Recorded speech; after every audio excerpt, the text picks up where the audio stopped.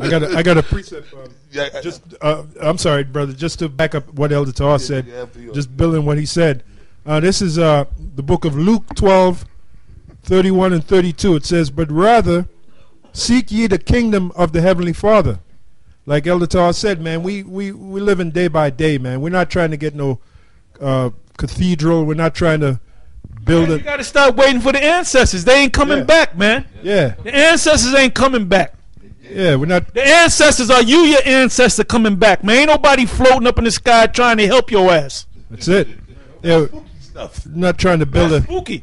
Well, that's spooky. Yep. Yeah, we're not trying to build an economic base in America. America is through, man. It's finished.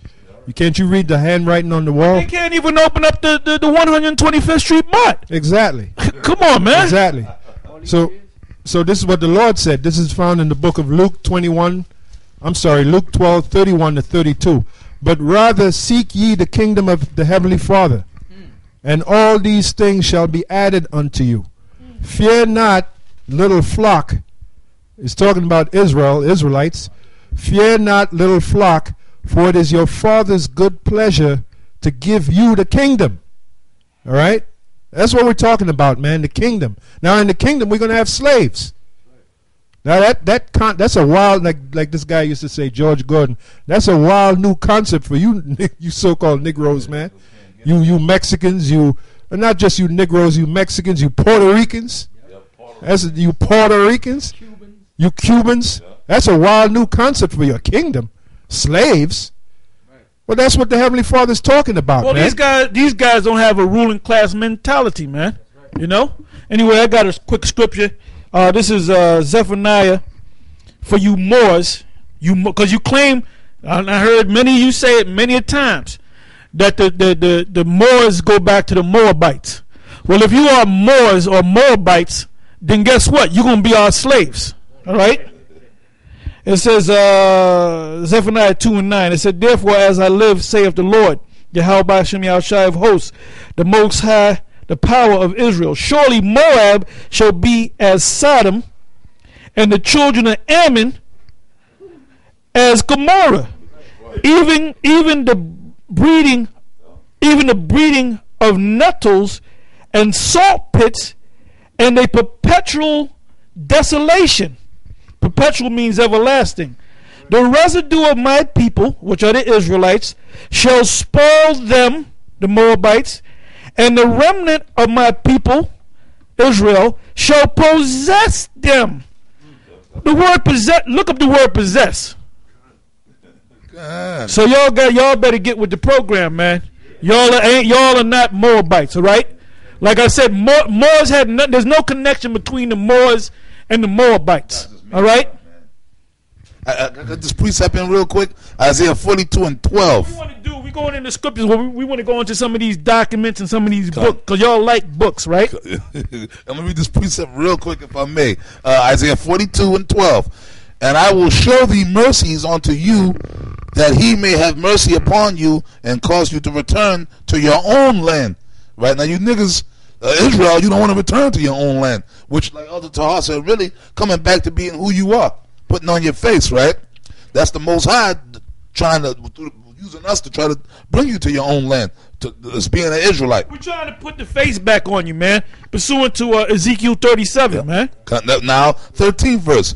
"But if ye say, we will not dwell in this land, neither obey the voice of the Lord your power, saying, No, but we will go into the land of Egypt, where he shall see no war, nor hear the sound of the trumpet, nor have hunger of bread, and there will we dwell."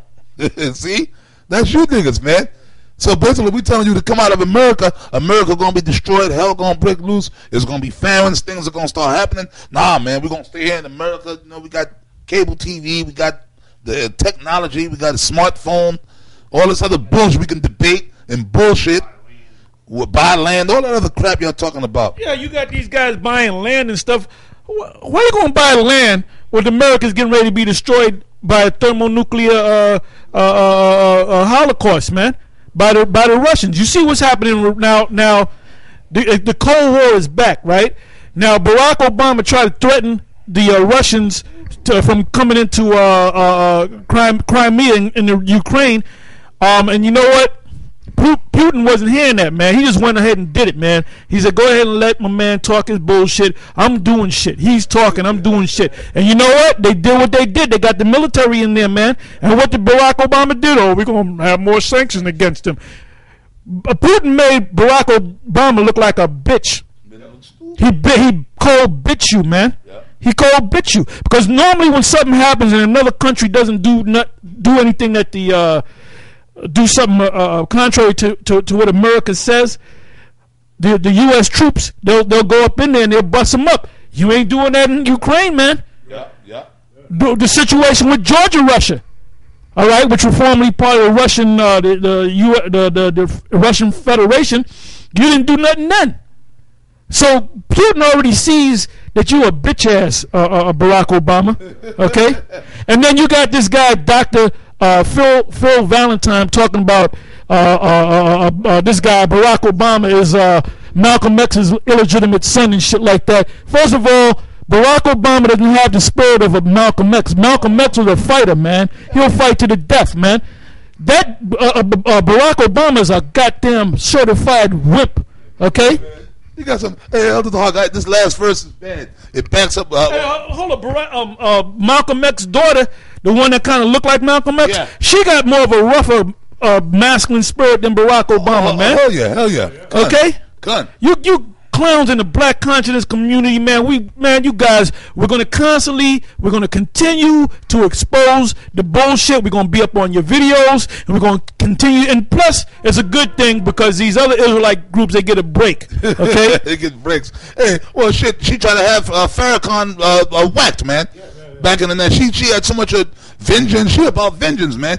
She tried to hire a damn hitman back in the 90s to whack Farrakhan for killing her father, man. But I'm gonna hey, like Barack, come on, Phil. Man, come on, Phil. Man. Come on, man. Come on, cut it out, dog. You know? Barack Obama is Malcolm X's son. Get the hell out of here, man. Niggas just make shit up and sound crazy. Come on, man. Come on. Nigga, please. This is the 15th verse, right? Because this goes into what we're saying. You niggas don't want to come out of Egypt. So this is what the Most High gonna do to you, man. Right? Well, it's 2 quick verses. And now, therefore, hear the word of the Lord, ye remnant of Judah, because it's mostly you Negroes that's into that comedic crap. Thus saith the Lord, power of hosts, the power of Israel. If ye wholly set your faces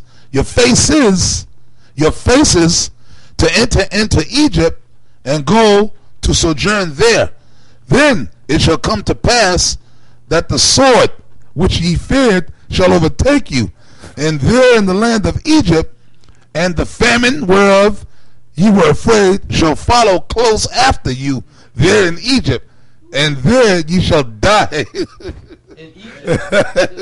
That's what the Most High got. That's all. So that scripture is for all you comedic, black, unconscious Negroes, man.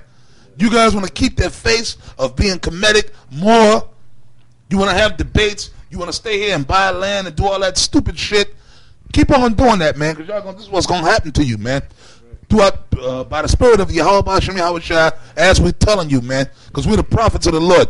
You're going to die. Y'all don't know what's going on. You don't know what next move Esau going to make. You don't even know if the white man's Esau, man. You know? Yeah. You don't know nothing, man.